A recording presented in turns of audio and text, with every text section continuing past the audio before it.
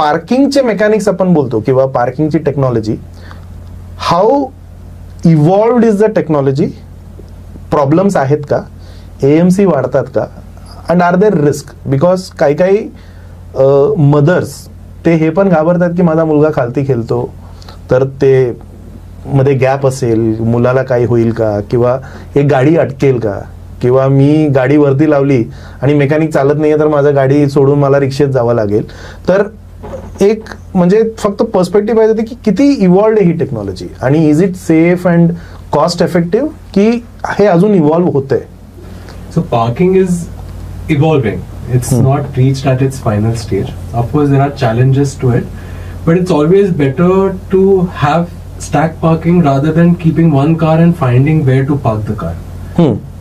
Otherwise, one day there are more people in the society and you don't know where to park the car. So that is a bigger challenge than having to adjust with the stack parking, where you know that mechanical challenges are going to be there. EMCs are going to be there. But it is periodical. It's not every day you have to do something.